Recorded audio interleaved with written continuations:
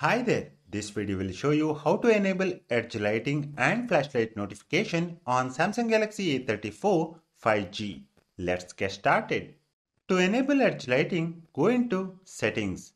Here, tap Notifications. Next, go inside Notification Pop-up Style. Choose Edge Lighting Style. These are some of the preloaded effects. Tapping the style will show the preview. Choose the one you like. Next, you can personalize it by changing the colors. So, tap Color tab. Here, you can set the colors manually. You can choose between these standard colors or utilize a color picker to select the one you want. You can further customize these edge lighting effects by tapping the Advanced tab. You can set transparency and duration by moving these sliders. Once finished finalizing the settings, tap Done. In the future, the selected edge light effect will show up whenever you get new notifications.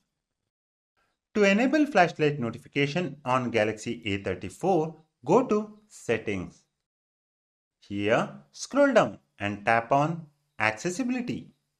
Next, select Advanced Settings and then Flash Notification. On this page, you will get two options, Camera Flash Notification and Screen Flash Notification.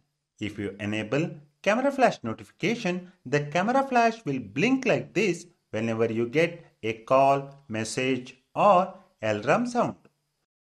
You can customize the LED flash alert for apps by tapping on the camera flash notification. Here, you can choose all apps or select only the app you want.